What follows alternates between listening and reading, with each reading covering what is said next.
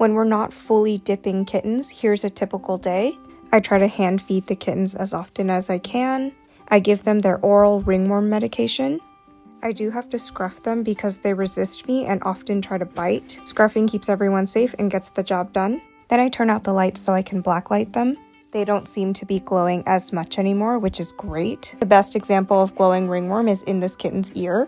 I'll blacklight their entire bodies just to make sure that no new lesions have formed. And then I get to work spot treating each lesion regardless of whether or not it's glowing. I want all of this ringworm to die. I want it deader than dead, which means I have to be thorough when I'm spot treating. This kitten is the one with the glowing ear, which means the ringworm is still active. I'm making sure to give special attention to that ear and get the lime sulfur dip very well soaked in there. I even go in a second time on that ear after I treat the lesions on her head with lime sulfur dip. Once I'm all done with her,